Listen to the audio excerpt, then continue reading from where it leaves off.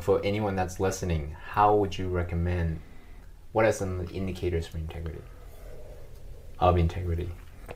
Because everyone would say, yeah, I have integrity. I don't think I've met anyone who's like, I don't know about integrity. So how do you tell when someone has integrity or versus not? Where they do what they say they're going to do. Like they say something and that then they do that thing. They very rarely, and I was trained with my son, when I say no, I don't change my mind. Now that he's older, I'm open more for inquiry. And if he's like, Dad, I don't understand why you said no, then I'll be like, well, let's go into that. And if his argument is strong enough, I'll change my mind. But now that he's older, but when he was young, no meant no and yes meant yes. And I think you gave him that structure. I gave him the structure. Parameter. I gave him. Not movable. I was never counting to 3, going 1, 2, 3. On the count of 3, it was like, Oliver, let's go. And if he didn't, I would go over, get down on my knee, and look him right in the eye, and I'd be like, "You hear me, right? I'm talking to you, right?" And he's like, "Yeah." And I would get down on his level, and I would never bully him with fear. Oliver had tons of structure, my son, but it was guided by love, not fear.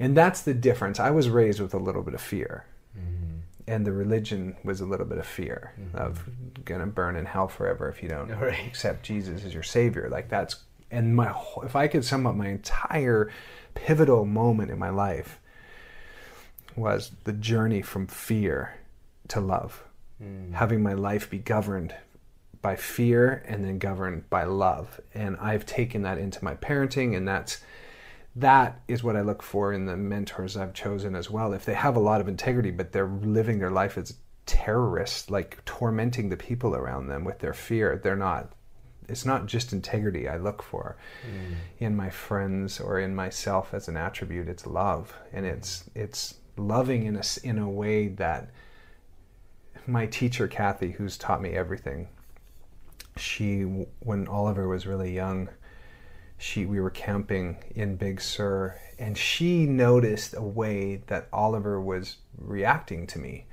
And she goes, he's only obeying you because of fear. This is what she said to me. My son was about 4 at the time. I was like, what are you talking about? She's like, he's afraid of you.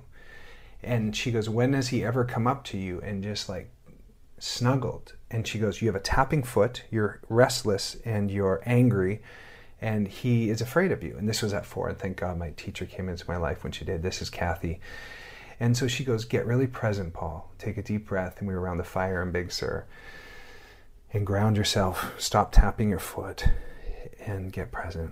And Oliver was running around, and his behavior was crazy. And she goes, instead of trying to bully him with your energy, get down on one knee and share with him. The way you're acting, Oliver, doesn't work around the fire where we are. We want you to be here, and we love you. But if you're going to act crazy like that, you got to go in the tent, zip it up, and go nuts.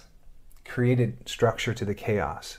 She taught me that all in the same moment. So Oliver went in the tent, and he just went nuts in the tent. And he loved it. He was like a wild animal in the tent, which didn't work where we are. It's dangerous with the fire. Yeah, we were trying to have a good conversation, and he was crazy.